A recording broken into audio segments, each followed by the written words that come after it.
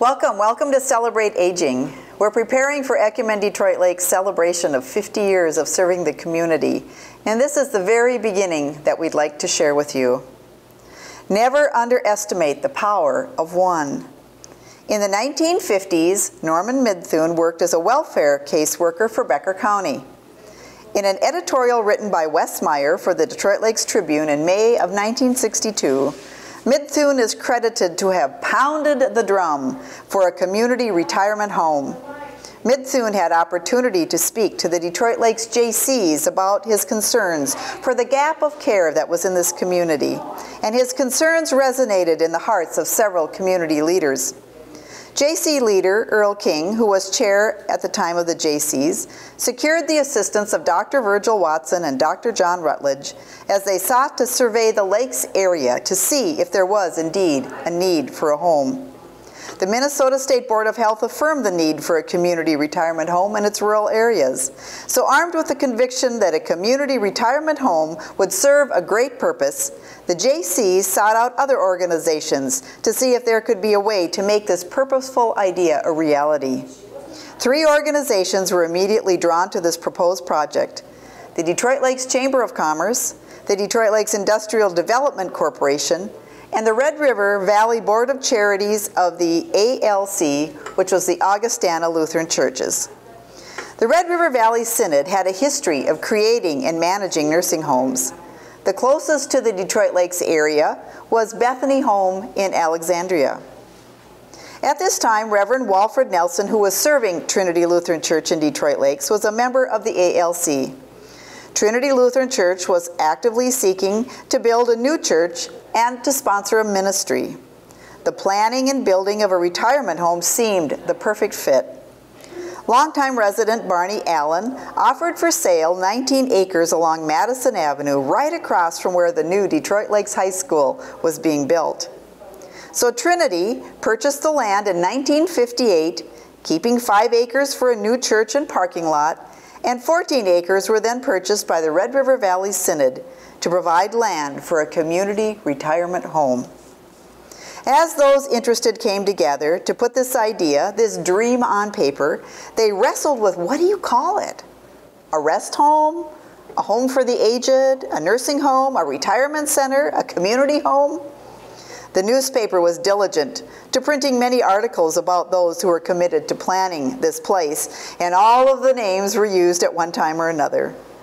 But though the names seemed elusive at this time, the ideas about this place quickly took shape. The place would be a nonprofit facility. Becker County would help set the rate by using a point system. Every care point a resident received was given a cost. In that way, care would be individualized and the cost would be appropriate. The home would be open to all people. Though the Red River Valley Synod was a Lutheran organization, quote, the home would be strictly a community home, and that all races and faiths would be welcome, and that their respective clergy would be welcome to minister to their spiritual needs. Reverend Nelson of Trinity was quoted as saying, "Under modern conditions, this home will offer to the well-to-do as well as those of small means, comforts and care that make the evening of their lives peaceful and secure." A.O. Hochhaug, Executive Secretary of the Becker County Welfare Board, agreed that there was a great need for a community retirement home in Detroit Lakes. He shared with those who were surveying that he could place 40 to 50 elderly people in a nursing home at the present time. And so it began.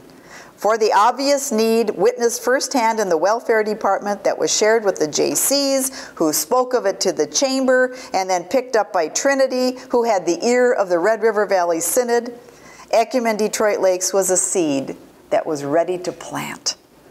Now, to prepare the soil. Community leaders put down on paper the numbers needed to build and begin this community retirement home.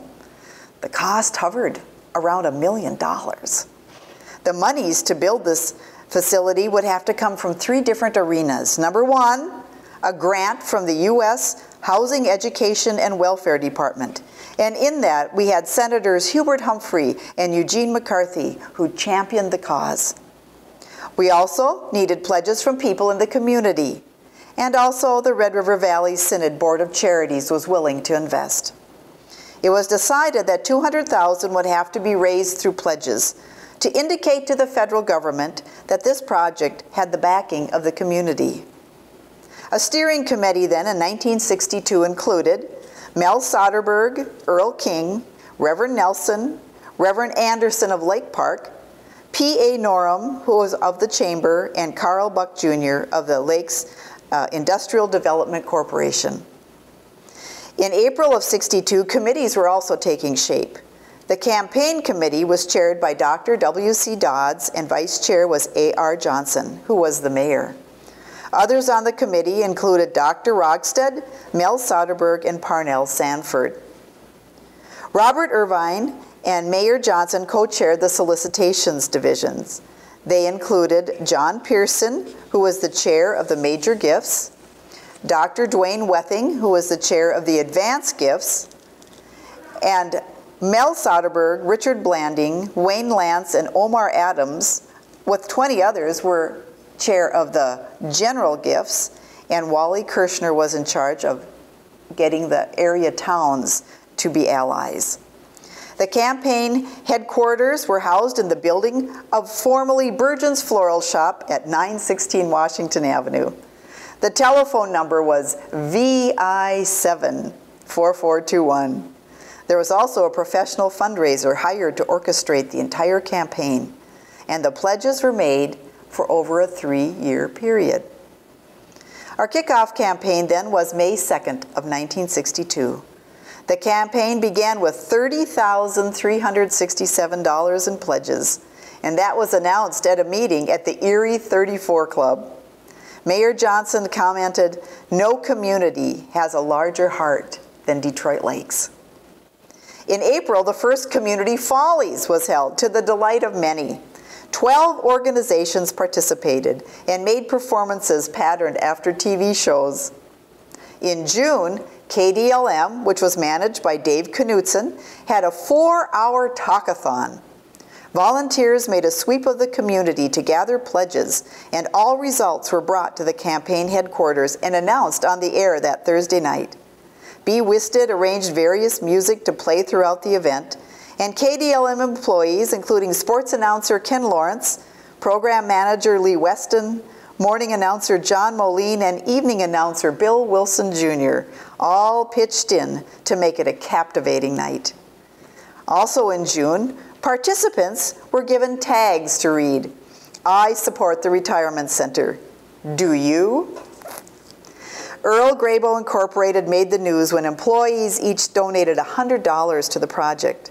And Swift & Company posted that 100% of their employees donated to the cause. An 81-year-old woman who was caring for her son confined to a wheelchair wanted to make a small donation with the comforting hope that now her son would be cared for after she was gone. An elderly man came to the campaign headquarters and said, "I want to help."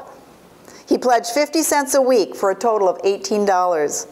It might have been a modern-day widow's mite story, but it also reminded each person in the community that as the donations are given in proportion to the ability to give, the goal will be reached. By the end of June 1962, 53% of the goal had been reached. Less than 10% of the prospects declined. At the end of the campaign, it was noted that 1 of every 3 persons in Becker County participated. There were celebrations at many large gifts, but it was the average citizen contributing $5 to $100 that made the difference. The Detroit Lakes Water and Light employees raised over $100, which at that time would have fed a family of 4 for a month. The comment was made, those people committed part of their weekly paychecks to a facility they might not use, but their neighbor might need it, and it had to be ready. The Detroit Lakes Retirement Home was well on its way to be a reality, one pledge at a time.